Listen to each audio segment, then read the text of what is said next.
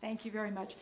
So, as is typical with National Press Foundation programs, when we're discussing an issue, we really like our journalists to be able to engage with the issue and the people who are affected by it. So we have assembled today a panel of people who are living with diabetes. Each of them has a slightly different story to tell. They're each going to speak for about 5 minutes, and then we will open the floor to questions. So I'll introduce all three of them, and then we'll go ahead and start with Lauren.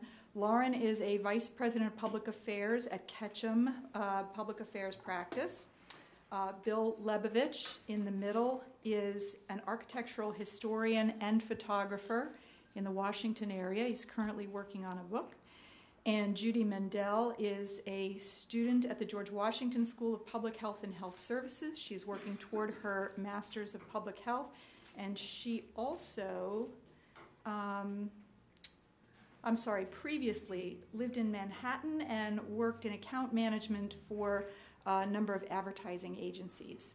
So we thank all of you for being here today and for being willing to share your stories. Lauren, we'll start with you. Thank you. Hold on a moment.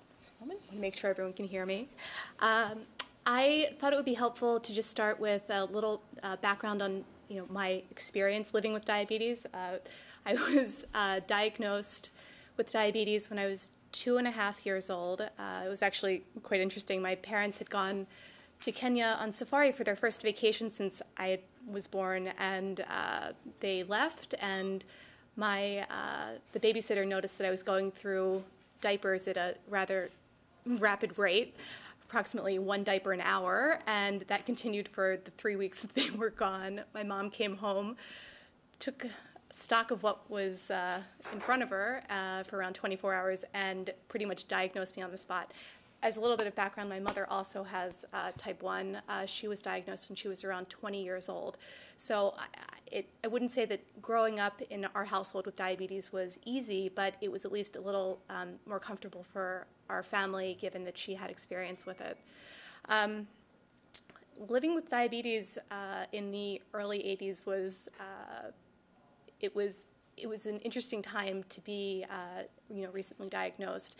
It was a time when a lot of new treatments were introduced. I can still remember very clearly when I tested my blood sugar for the first time. I remember my parents were sitting in the bathroom, and they just, kind of were drawing me towards them, and all of a sudden it was, suddenly we did blood glucose testing right in front of everyone. That was a little traumatizing as I guess it was a 3-year-old, but it's something that just became a part of my daily life. Over the years, with the introduction of new types of insulin, it meant that I was taking shots more frequently. So I went from maybe 2 shots a day, morning and night, to at I think the peak of before I went on the insulin pump, I think I was taking something like 8 or 10 shots a day, and that was just a fact of life. When you can't mix insulins, you're suddenly stuck with a lot of syringes, and you become very comfortable with it. In terms of my childhood, I was fortunate. We maintained very close ties with the nurses in my schools. Everyone knew what to do if my blood sugar dropped. On several occasions, I remember, the warning signs just weren't noticed. For instance, we were one day when I think I was in 3rd grade, I was out playing softball. Remember this ball coming at my face, and I look up at the sun, and I was out for at least 20 minutes, and it was scary. And fortunately, it served as a learning experience for everyone, what to do when I'm unconscious. But it was tough being, I would say, a pioneer in my school for children with diabetes. Over the years, I would do things like go to diabetes summer camp, which I would imagine just on a legal basis must be horrifying to arrange something like that, having 200 kids with syringes everywhere. But I think it was really helpful for me, at least, in terms of just being around people who were, for better or worse, like me. I also recall that at that camp, my blood sugar was at its highest and lowest that I had ever recorded up to that point. So I think I was somewhere around 500 and then 30 within like hours of each other. So in any event, I digress. But, over the years, summer camp, it was always important for me and my parents to go to sleepaway camp, did 8-week programs. The interesting thing, we were talking earlier about what happens when either when you suddenly find out that this disease has, you no longer are able to do things that everyone else can do. And I had been at an 8-week summer camp for 4 years and suddenly found myself being told that I couldn't go on an overnight hike because of my diabetes. There were concerns about my diabetes. And I was thinking to myself, gosh, just weeks earlier we had been on a hike and the counselors noticed that a boy had received a bee sting, and he was allergic to bees. And suddenly I was approached, given my experience with needles, and I was approached to give him whatever the EpiPen. And I'm thinking to myself, had I not been there, things could have been much worse. Yet at the same time, I'm being told that there are legal reasons why I can't go on an overnight hike. That was tough, being 12 years old and finding out that that your disease is going to limit what you want to do. That was a learning experience. Let me just kind of wrap up quickly. Over the years, I kind of used that experience as a way to try to do new and different things. My parents, growing up, were just crucial in instilling a sense of independence in me, that I was responsible for my own, my own future. I could do anything I wanted to do, but I was going to have to work for it. And, in high school, I lived abroad for a year. In college, I spent a year living in Russia and Czech Republic. I now find myself working for some of those people, which is its own set of interesting experiences. But, now I just recently, within the past year and a half, started using an insulin pump. I had somehow managed to go 29 years without using it. And when I talked with my doctor about the fact that I was considering having a baby, he looked at me and said, "You're going to have to test your blood sugar and take something like 15 to 20 shots a day. Your life will be so much easier if you just go on a pump." And I looked at him and said, "Oh, okay." And it took around 6 months to get used to it, but I'm fine. Daughter was born in April of this year. I'm sure there are any number of questions that you may have about the experience of diabetes and pregnancy.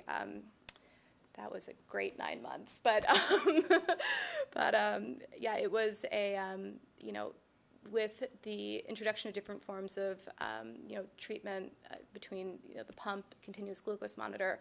I wouldn't say that things have become easier, but I definitely have a better way of being aware of what kind of ranges and what my sugars are doing and how my treatment is going.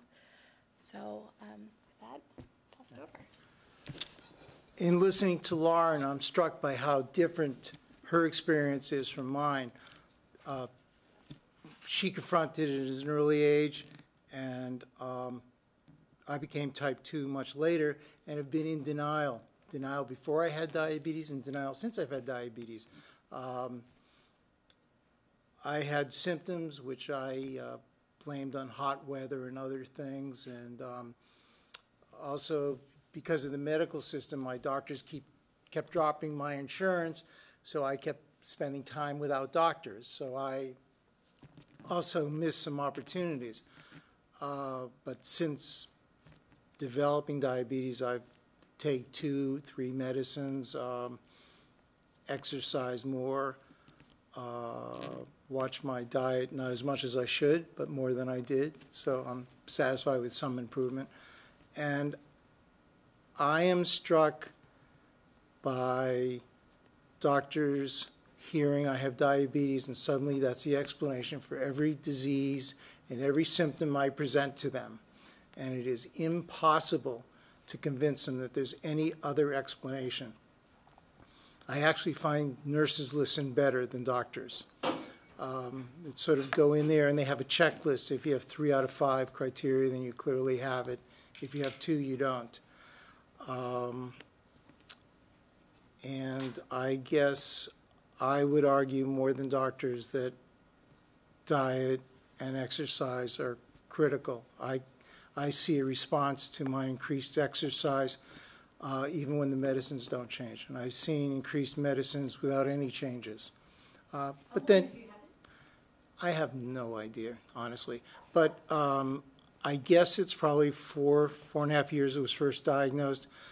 And I suspect that I probably had it 2 years earlier, and that I probably was borderline for maybe 10 to 15 years, because I remember at least twice doctors telling me that my blood sugar was too high, and then it responded to changes, so I never took it very seriously. Your turn. My turn. Actually, pass the mic Yeah, of over. course. I want to make sure everyone can hear me also. In listening to Lauren's story, you're probably going to hear some overlap in some similar situations from what I experienced.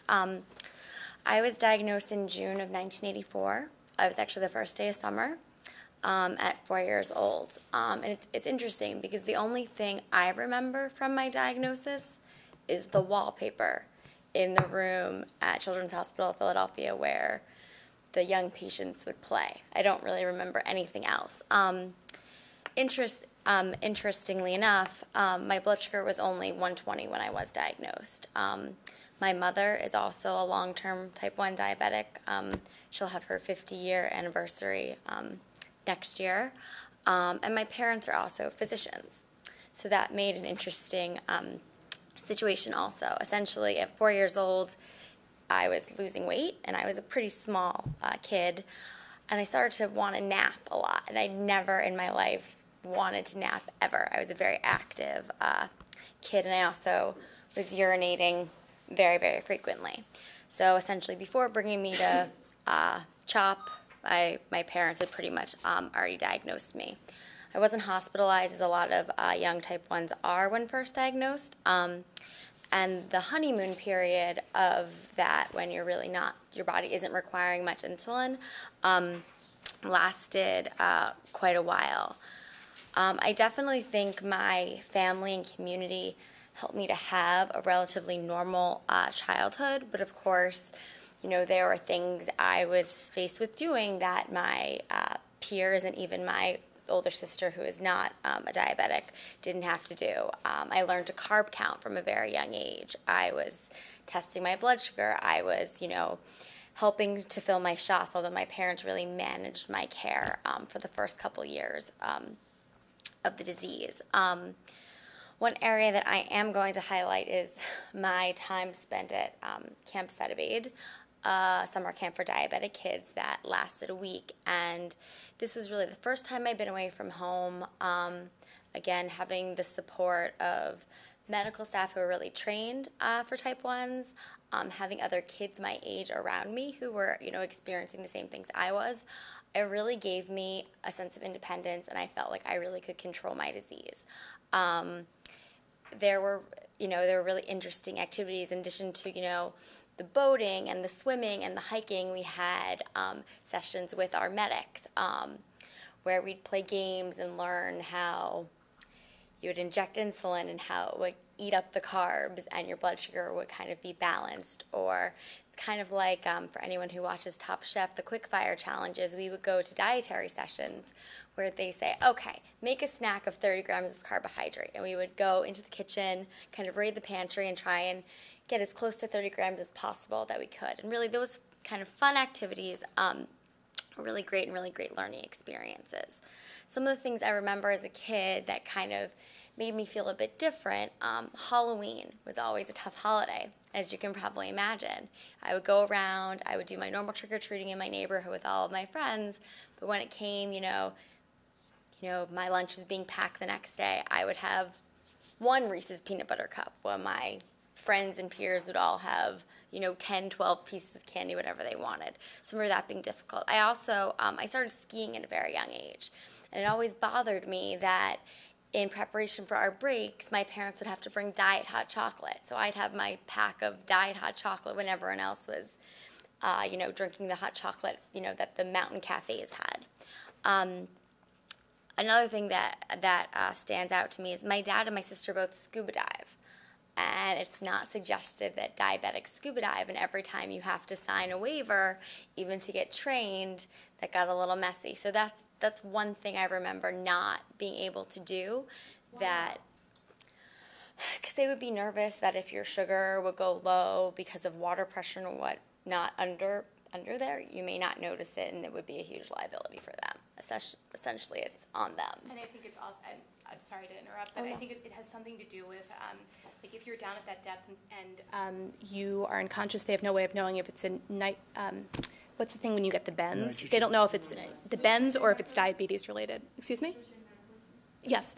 And oddly, I was actually certified, I was thinking about it, but I became certified for scuba diving and then later had an instance like what you're talking about, so. Interesting. So I also remember, for the first, basically the first 12 years of living with the disease, I wasn't on a pump. I was on insulin regimented injections. In high school, I decided to go on the pump. And I'm actually not on the pump any longer. I was on the pump for about 4 years. And for me, I didn't like having a machine attached to me all the time. Now, how is that really different from how I now have my cell phone attached to me all the time? I don't know. But at the time, I didn't like it. And I remember one incident. I was sitting in my history class, freshman year of high school, and my pump would an alarm would be set off if my insulin cartridge reached under a certain level. And it couldn't be silenced. So you could silence it, but it would keep going. So I'm sitting there in history class, and my teacher is getting really angry. We weren't allowed to have cell phones. He didn't understand what was beeping, and he basically said to the class, if someone doesn't turn off their cell phone, I'm going to throw it out the window. And that really bothered me. One of my good friends at the time said, she's a diabetic, it's her insulin pump, and you should shut up. And it was really great, and that was I remember that situation pretty vividly. So an area that I do want to talk about is through high school, and although it's not clinically diagnosed, but it's kind of a coined phrase called diabulimia, where essentially diabetics don't take their insulin in order to help them purge sugar and urinate and lose weight.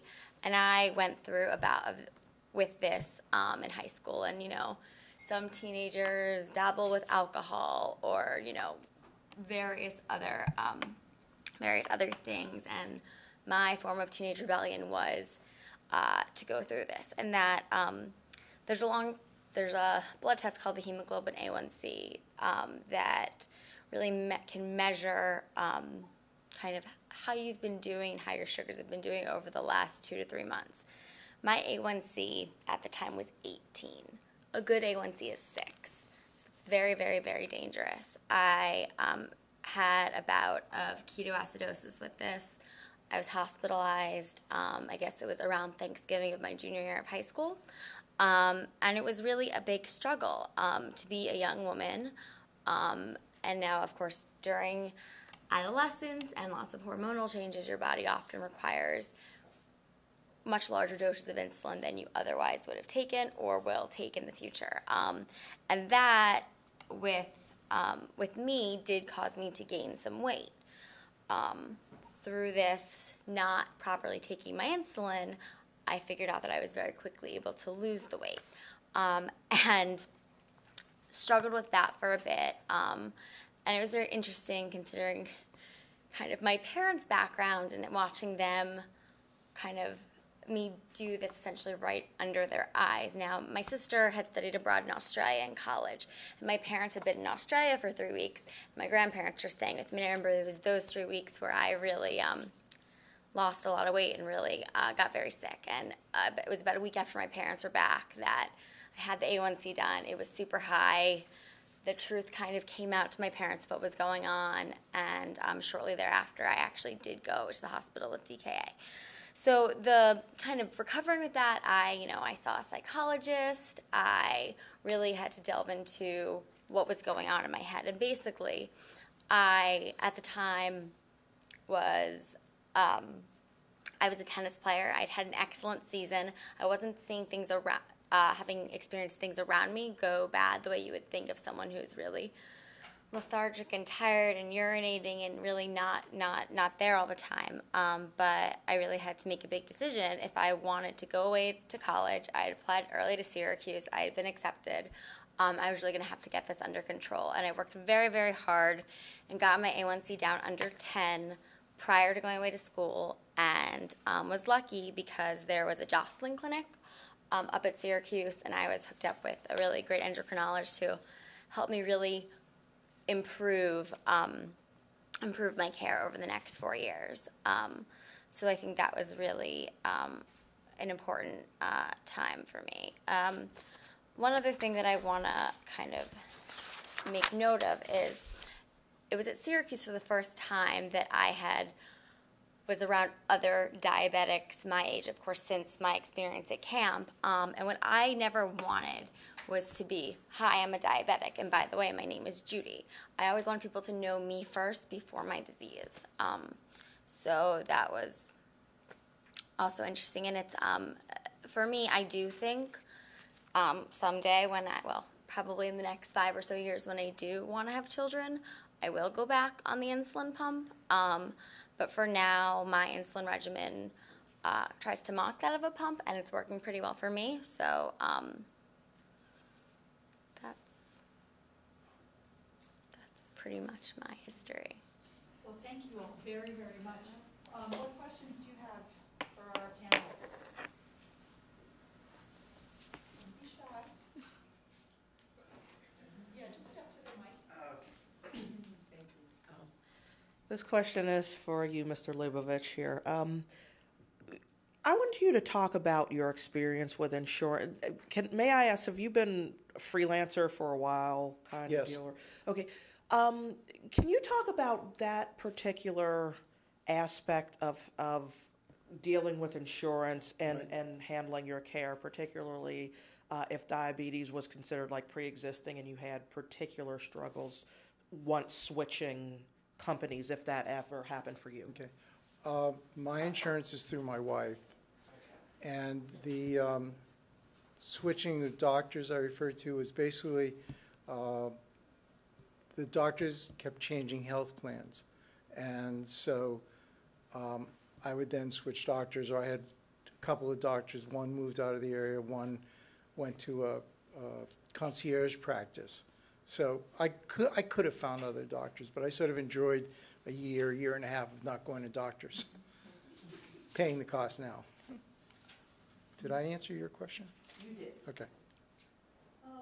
Lorraine, I have a question for you. You mentioned you were certified. I'm a dive master, and I never consider problems of diabetes with scuba diving. With other issues, yes, but not with diabetes. Tell me your experience. Sure. It was actually, kind of following up on what I had mentioned earlier about summer camp and the hike they wouldn't let me go on. So the next summer, I had 2 stints where I was able to go on exchange programs to France. And so, oddly enough, I became certified for scuba diving in a pool in the middle of France, which was kind of interesting.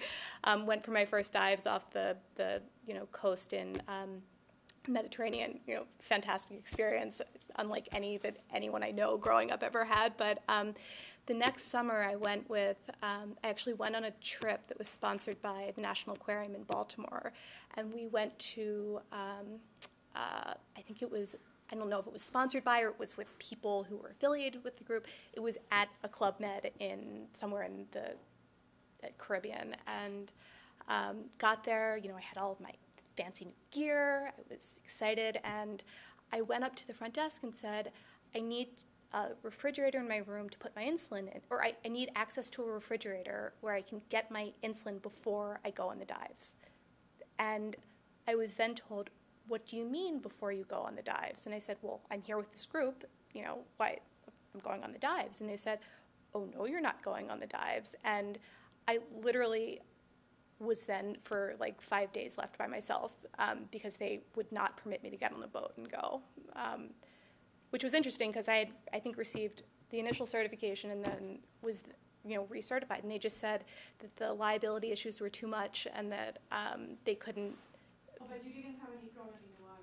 No, I had no problems. They just told me liability, liability, liability, and I said I'm certified. I have Well, how many dives did you get in? on that particular trip, I didn't. I think I'd been on. I think at that point I'd probably done like 10 or 15. So So you never went to deep? I'm sorry. I honestly, it was probably like 15, 20 years ago, so I can't really remember. But there was never an instance where I had like come out of the water and said, I'm dizzy. I don't know if it's because of nitrogen issues or if it was diabetes related. So I had always tested my blood sugar before, made sure to eat a snack, gone on the dive, come back, tested my blood sugar immediately after. So there was never an instance where I had made people believe that diabetes was a factor in dives. So I'd like to ask all three of you about your diet and how strict it is. Like, can you say to yourself, I have an urge to go to Five Guys and have a delicious burger and greasy fries? Is that once a year, once a month, never? How can you indulge yourself personally, and also suppose you're out with a group of friends and everybody is ordering, a big appetizer that's greasy? I'll start. It's funny you should mention Five Guys because it is one of my boyfriend's favorite places to eat. So for me, I tend to eat a low carb, high lean protein veggie diet, and that is kind of been how it's been for a while. If I do want to go to Five Guys, I try and, I can either look up, what the carb count, what the calorie count is online before going. I used to live in New York where calories were always posted, and they are here sometimes too. And I would pretty much just, see what my sugar is and cover for that amount of carbohydrate. I tend to not eat that type of food very often, but if I want it, I will allow myself to have it.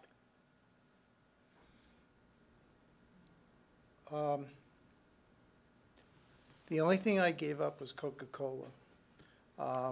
Everything else I've been reducing the amount of ice cream, less hamburgers and fries, less sub sandwiches, but still more than I should.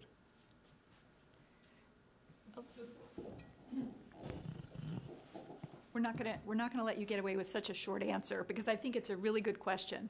And particularly as someone who was only diagnosed in the last 5 years, how difficult has it been for you to educate yourself in terms of the number of carbs and calories in various foods? I mean, these women have lived with it their whole lives. They've grown up with it, so it's probably instinctive by now to kind of have a sense at least of where you are. And Lauren, you can talk about that in a minute.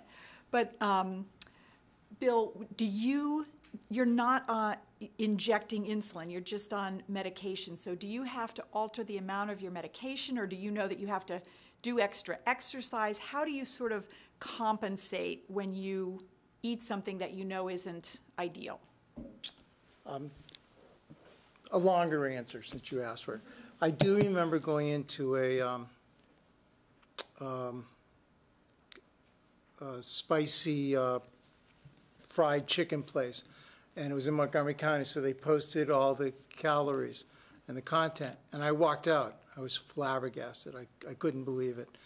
I've noticed that I will eat more of something that's not healthy because I'm just so sure I'm going to go out and exercise later in the day. I'm basically playing a game with myself that I know that the next day my blood glucose will be low, and then it turns out not to be. I mean, I cannot predict what my blood glucose will be. So that basically what I'm trying to do is just reduce the portions, and I'll eat more salads than I ever ate.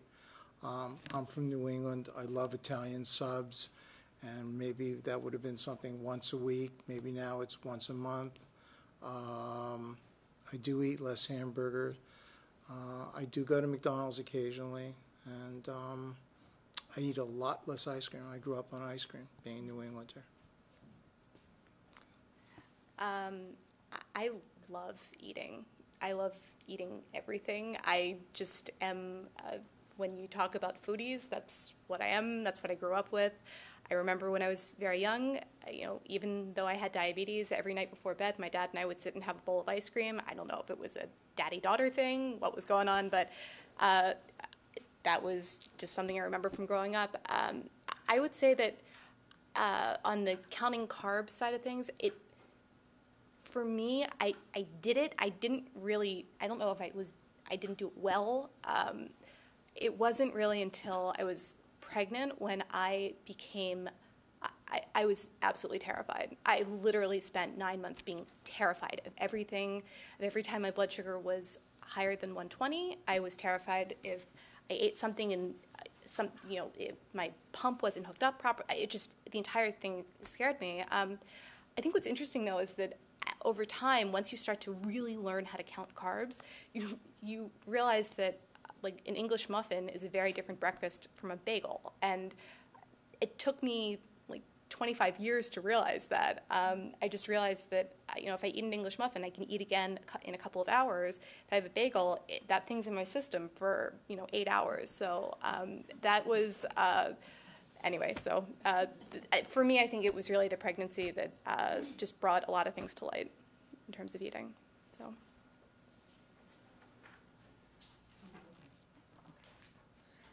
So Bill, you forgive me, but you seem to be sort of like a little bit laissez-faire about having diabetes, and you talked about being in denial at first. And so, knowing all you do about the complications later on and stuff, what do you think is sort of like, will happen as time goes on? I mean, these two women had parents who were physicians and a lot of education through the years. Do you think it's just like you haven't gotten enough because of insurance, or, do you think you're doing a really good job controlling the diabetes? Do you think you have to do better? Do you feel better when you're taking better care of yourself? That kind of... I feel nothing, regardless of how high or how low my glucose is. I just don't feel a difference. So I'm depending on the testing to see how well I'm doing. I do see an endocrinologist and nephrologist and assorted other doctors, and they tell me how well I'm doing or not doing. And so that's my guidance. Laissez-faire probably describes my attitude towards life. So it's not just diabetes, for better or worse. And I was listening to the previous speaker, and it was depressing the hell out of me because I don't want to think about the side effects of diabetes. And what I'll do is I'll go home and I'll eat half the bagel instead of the whole bagel and things like that.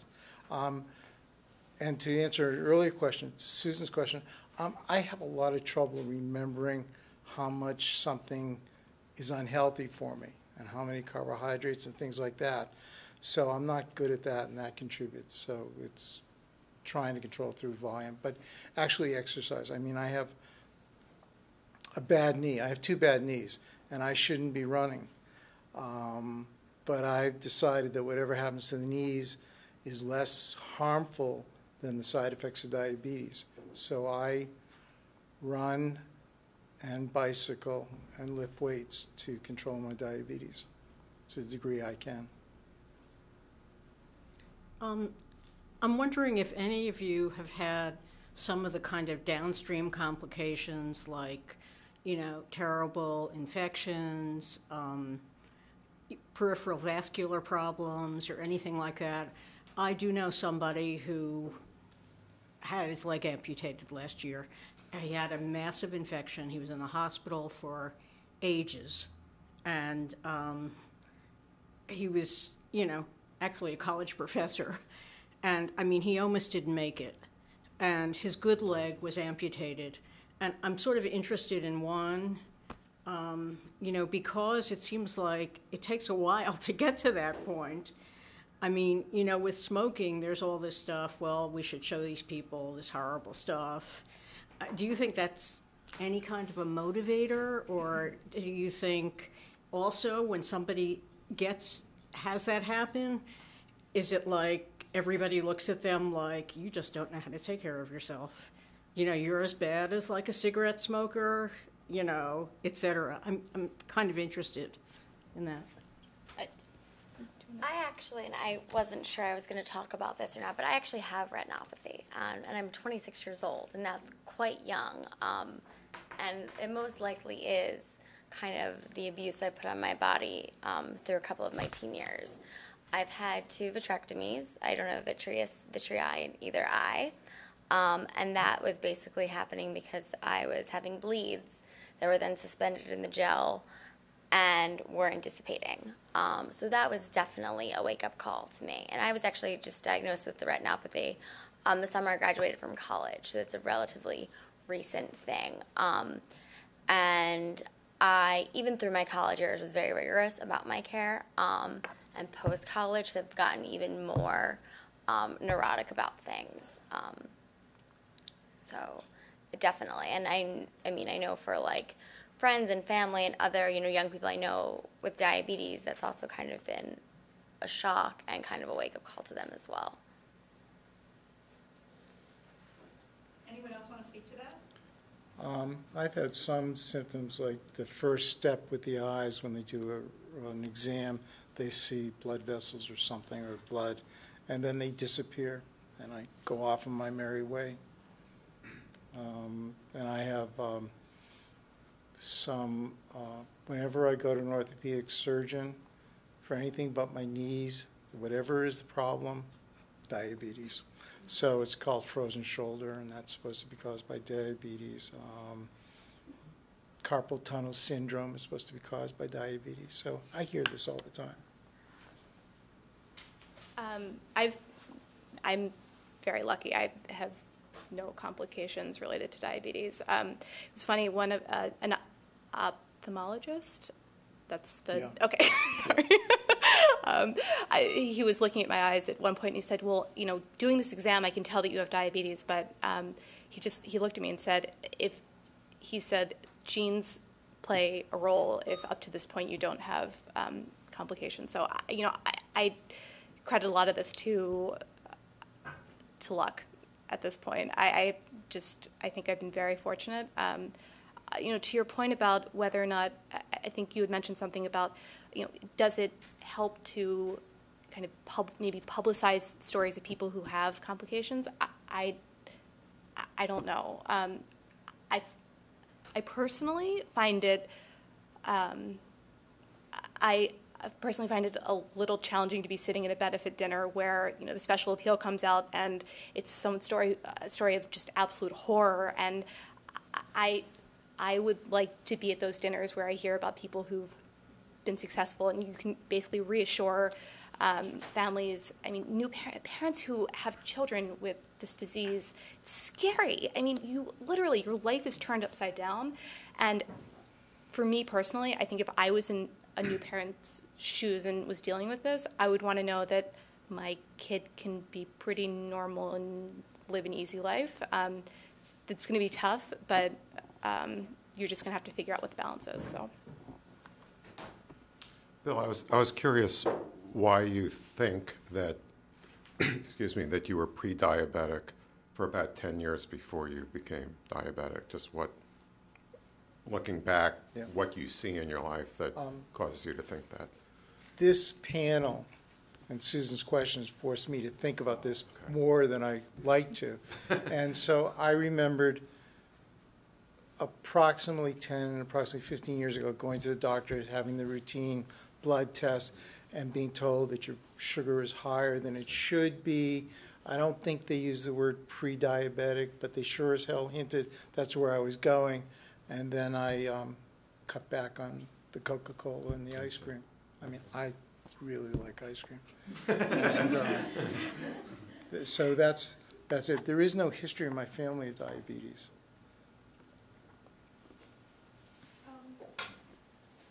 Today they mentioned something I didn't know, and the relationship with depression. Have any of you suffered of depression because of diabetes? Or do you want to ask the question, are any of us depressed? I had never heard that either, but it's possible. I have my moods that aren't great.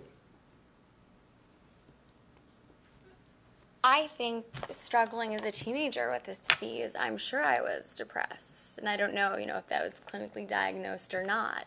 But it's a very heavy burden to have on your shoulders no matter what. And as the last speaker mentioned, it's always on. There's no vacation from this disease. And I don't know how, hearing the statistics and kind of the course that the disease may or may not take, how that can't be depressing. I think that's pretty depressing information to get. So, do you have? I write a blog called Patient POV, and the concept is really that there are stories that are not being told from patients, perspective, to get away from the cliches and that sort of thing. And I'm interested in what you think you would want in a doctor. Someone who spends more than 45 seconds before deciding on his or her diagnosis. I actually think I found that doctor in New York, and I'm actually continuing my care with with my endocrinologist in New York and primary here. I want someone who also spends time with patients, so has wonderful bedside manner, and also really thinks outside of the box and is up to date on all the new technologies. I recently started on a metformin type drug, and it's a type 1 diabetic because he's suspecting after 24 years with this disease, I might be becoming a bit insulin resistant. It's helped me to cut down on my long-acting insulin, and I've been so appreciative. And seeing him for the last 4 years has really been a really good thing for me. I will echo that. I had an endocrinologist who was proud of the fact that he didn't prescribe the newest drugs out, because this is when they were having these announcements that these drugs were dangerous. They led to heart attacks and other things. And he said to me, I've never prescribed any of these. And he was very critical of other endocrinologists because he felt they followed whatever the new trend was. They'd go to a conference, someone would give a paper, and then they'd run home and prescribe all their patients. And he was a good listener. But I noticed that he was also on his computer at the same time, and that some things I said he didn't hear at all. I, in 30 years, have had 2 endocrinologists, which it's probably unheard of. Maybe it's not, but I've just been incredibly lucky. I had a pediatric endocrinologist at Johns Hopkins, and then my current doctor I've had for 11 years. I think with both of them, they spend an hour at a time with me when I go in for appointments every 3 or 4 months, which there's a reason probably why I don't have a general physician. I just kind of go to them for whatever I need. It's just to kind of give an example of what was important with both of them.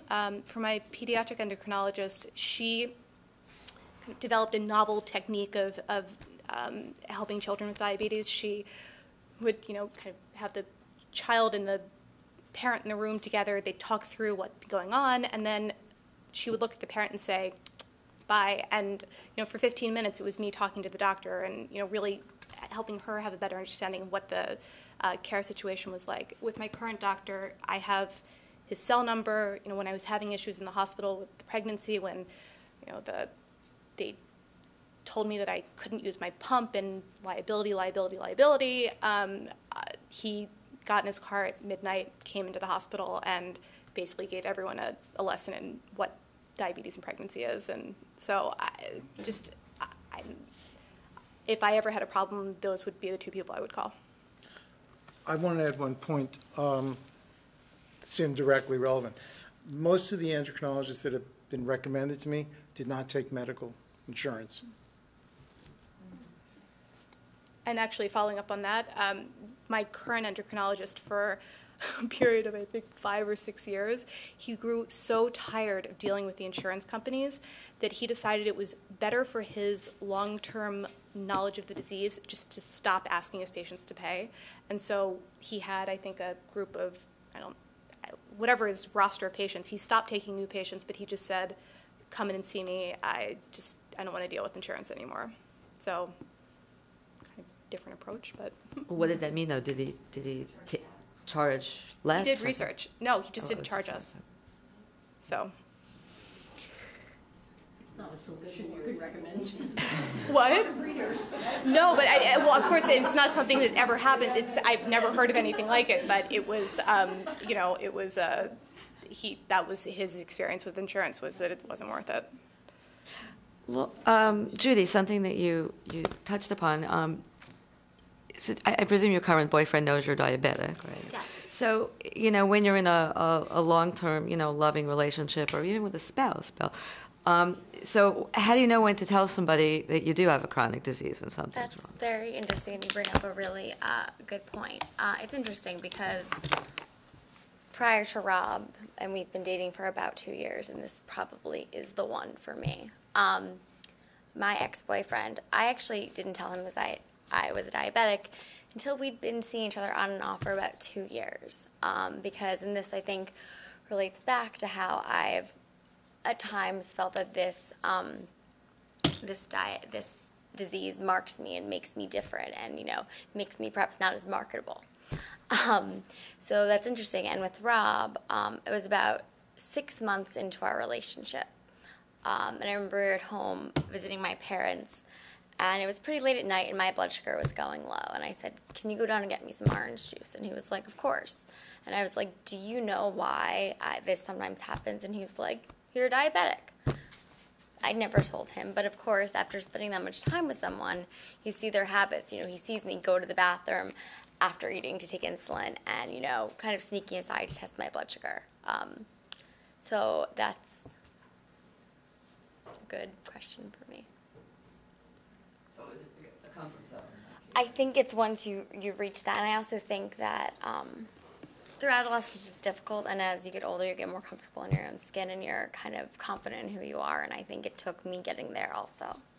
And Bill, what's happening in your life with your wife, on your case about the diabetes, or? Oh, yes. Does she eat does she? We really need to have microphone, folks. Otherwise we don't have to record. Sorry? Do you eat the same diet? Yes. And Lauren mentioned that she's a foodie, her family are foodies, and I'm the only non-foodie in my family.